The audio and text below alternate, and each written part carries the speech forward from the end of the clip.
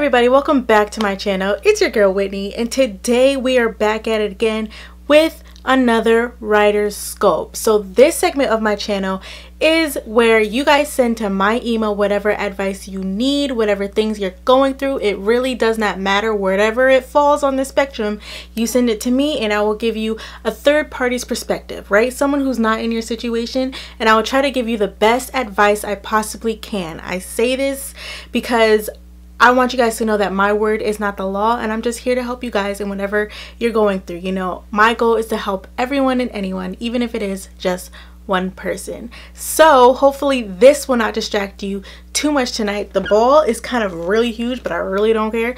So hope you like my attire. Hope it's not distracting. I just washed my hair. I didn't really want to take out my braids so that way I can do this video. I hope I still look good and not ridiculous.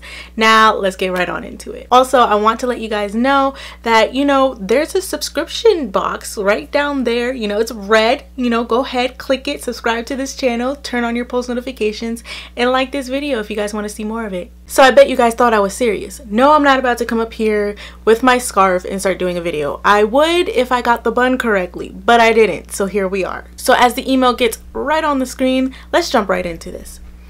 All right, so here we go. Hi, remember me? You did a wonderful advice video for me weeks back. I'm the accident-prone person who wanted advice about an age difference between me and my girlfriend.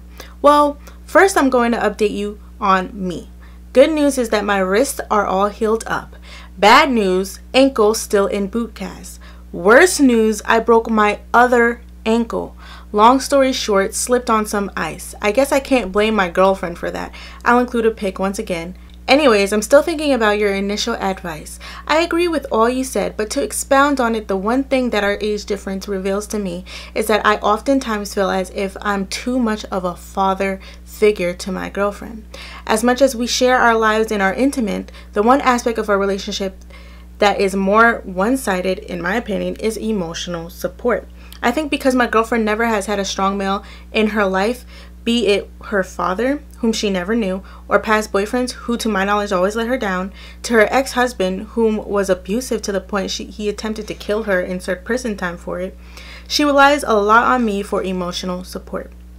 Don't get me wrong, I have no problems giving it, but not to seem selfish, a lot of the times I don't feel it's being reciprocated. Sometimes I feel like a father more than a boyfriend. Does that make sense? If you have any thoughts on this, I would love to hear them. If you want to do a video on it, that would be even better. You could label it Advice from Mr. Accident Prone. Just an idea. Alright. Okay, Mr. Accident Prone. Alright, so how am I gonna jump into this advice? So I did do a video on him. It's called She Broke My Bones. I think that's what the video is called, and I will link it up above. I don't know which side it is on, but I'll link it. I'm trying to think of a way that I can kind of go towards this advice. So one thing that I want to jump into with this sort of advice is, first I want to talk about the emotional support, and not to compare my experience to your girlfriend's because she went through a lot. Let's just start off from there, okay? Just based off of what you told me, like her father wasn't in the picture. Then she had a whole bunch of boyfriends that let her down. And then her husband, a man that she thought she was going to spend the rest of her life with, tried to kill her, and then he's doing prison time for it. Or did prison time for it, right? Has even served, yeah, so it must be past tense. And so she relies on you a lot for emotional support. And I like how you say, you know, you'll give it because you understand the sort of position that she's in. Of course, she's in a position where she feels like, you know, all these men let me down. I have a really great man now, so of course she's gonna dish things onto you that like may seem one-sided. So I think first and foremost, you should have this conversation with her, saying like, hey, I feel like you are not holding me down on this certain areas, and you know, say it in however way that you guys communicate. So one thing that I want you to tell her, you know, is because you guys need to work on that sort of communication aspect when it comes to emotional support, because you know that's basically what you told me here, right? And so with this, the advice that I want to give you is to be not blunt, but to be forward with her, right? Like you have to tell her, hey, I'm feeling, you know, like you're not paying attention to this aspect of my life. And don't get me wrong, I want to be there for you regardless. Like it doesn't matter. But I do believe that I am stronger in this area, whereas you are not necessarily providing for me in this area. So what are the different ways? Like, how do you feel about these different emotional things? Like, how does she feel about emotions? And let me give you an example.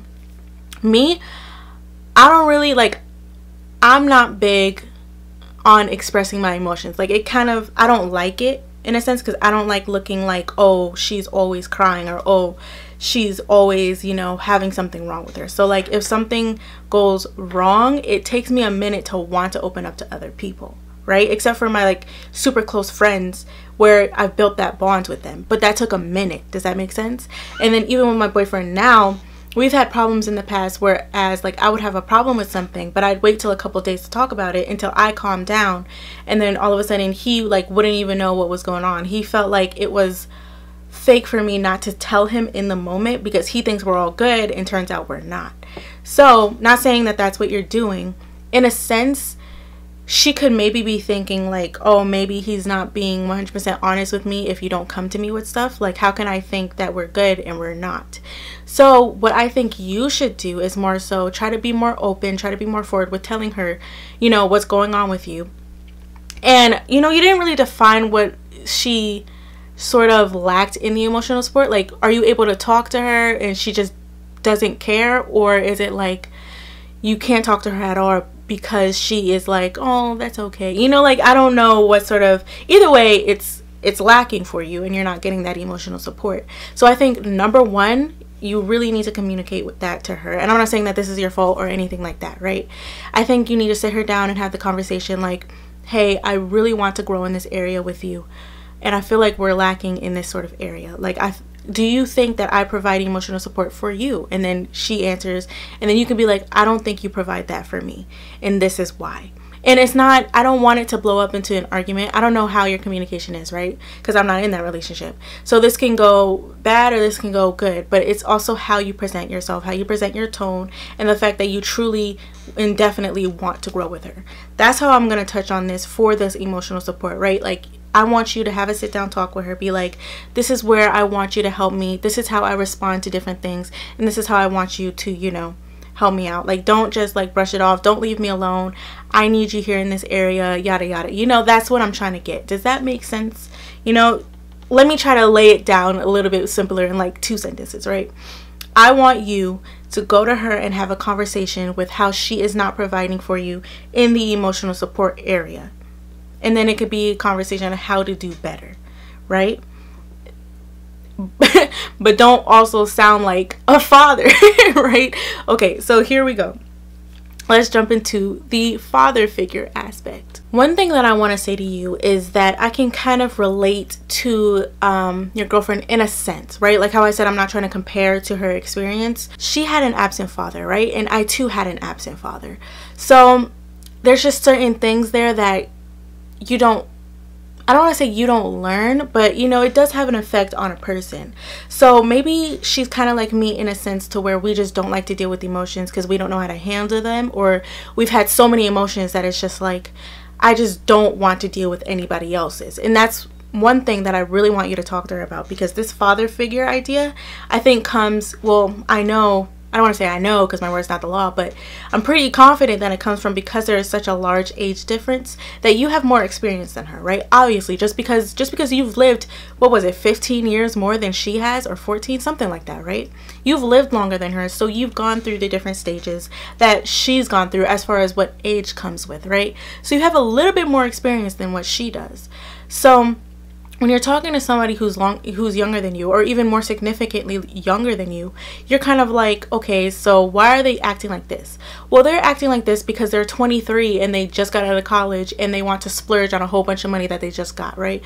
Whereas they're 38 and they're well established in their career, they know how to manage their finances, and you don't have to teach them how to properly function as an adult. Does that make sense? And I'm not trying to say that your girlfriend's not necessarily an adult, because she can be more mature for her age. I don't even know how old she is. Like, I'm just trying to give you a scenario where it kind of brings it into perspective. So because you have a different living, because you have a new lens on your life, things that she does is probably going to seem childish because she has a less mature lens than you do, if that makes sense, right? And I'm not saying she's immature either. She's just, younger. There's certain things that you don't experience until, you know, you reach a certain age, or until you have those years on you where, you know, you're placed in these different situations. Does that make sense? So with this whole father figure aspect, it can make you feel like a father, because you're probably wondering, like, why are you doing this? Why aren't you being here for me? Like, you're in two different mindsets, right? Like, especially for someone who's in their 20s versus someone who's in their like late 30s. There's a whole different world. And even when you're even like 40, it's a whole different experience for someone who's in their 60s. It's just this whole generational thing. You guys are in two different generations, okay? So she was raised differently than how you were raised. And so that is basically what you guys are bringing into the table. You guys are both bringing your two different experiences, laying it down and trying to merge them together. And for a while, you know, you guys have been doing well. You know, you guys have been together for a long time. So because you guys have these two different experiences, and because you both bring your two different generations, the way you were raised, the two different mindsets that you guys have into one, I want you to kind of see that as accepting the differences that you guys have, right? And I'm not saying that you don't accept that, okay? I'm just saying that maybe that's why you feel like you're a father figure, because maybe you have different expectations that, you know, she maybe not be thinking into. Maybe there's certain things that, you know, the way that she takes care of certain things, but the way that she handles different things, like for example emotions, it's not the same as how you would handle these emotions. So I think really and truly, in order for you to kind of eliminate that father figure, is to bring you guys together and to have that conversation. And you can tell her straight up, like, I feel like I'm your father because I feel like I am supporting you, you know, throughout everything with this emotional support, but I don't feel like you are doing this as well. Like, I don't feel like you are supporting me 100% with my emotions, and that's making me feel like I'm taking care of you. It makes me feel like I'm raising you as my child rather than being your boyfriend. And I am so sorry, but that is the best way that I can kind of picture that sort of situation happening, because I'm just gonna keep it a buck with you, right? Like, I'm not in that sort of situation. I've never dated anyone who's been more than, you know, 2 years older than me, to be quite honest. Yeah, that's true. I haven't dated anybody who's been more than 2 years older than me. I don't even think I've dated anybody that was younger than me. Maybe talked to them, but I don't know, right? Oh, that's a lie. No, that's the truth. Yeah, that's the truth. So I want to kind of give you the best perspective that I see onto this as a third party. And I also want to leave it up to our viewers. Vote for this story, what you think he should do. I think really and truly he should just be forward and say, I feel like this, I feel like a father figure. Let's figure out a way. Let's find a solution to where we can eliminate that, and you can support me with my emotions as well. And he's not saying that he doesn't want to support her with her emotions either.